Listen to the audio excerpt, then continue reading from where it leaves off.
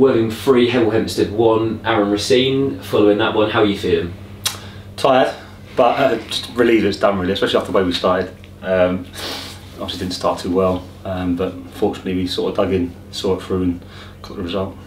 The goals all came in the first half. Do you think it was more of an intensity in the first half compared to the second? Yeah, I think so. I think today we were clinical. We didn't really, we had a couple of chances which maybe we could have scored, but I think the chances we had, we took. Maybe in other games we don't take them, and it's a completely different game. I mean, that got off the hook, especially like I said, the way we started. We're so slow and so sloppy. So getting those 3 goals and being clinical really helped us. Yeah, and coming off the back of such a heavy run of games as well, with the Tuesday, the Wednesday, even Saturday, midweek, last week at Farnborough as well.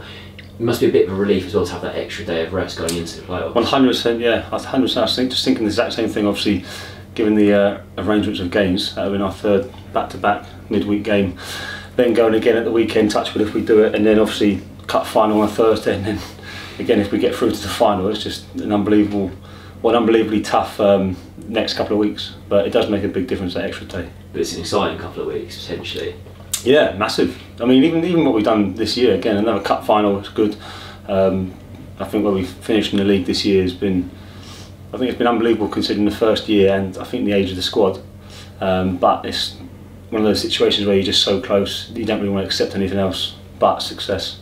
Reflecting on this season, I mean, we've come off the back of some ridiculously successful seasons the last 3 years. It's been kind of crazy how consistent we've been actually, being up the top and going into the next league above and doing what we've done. Yeah, I think, yeah, there's no disrespect to this league. I thought it might be a bit tougher, especially for our team, but it is obviously a bigger step up. But I think a lot of credit goes to us as a squad and how, especially the young lads, how they've actually stepped up to the challenge.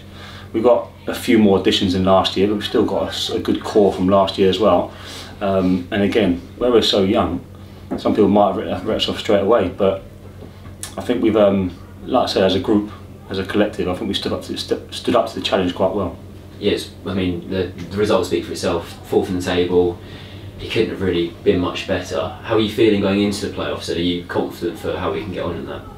Yeah, definitely. I think, you know, we played we played Braintree away, a fairly even game. Probably didn't deserve, or we should have maybe got more than what we got there. Obviously played them at home recently, got the result there.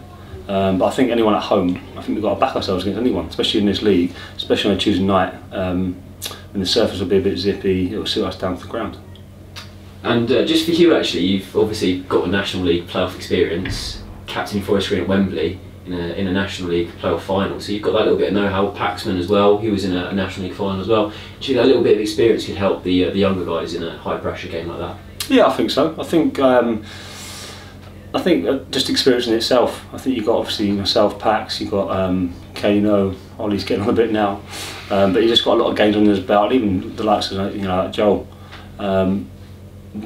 that sort of experience there and that age range and the games we've got as a collective, I think we can help obviously the young lads, and I think it'll be a big plus for everyone.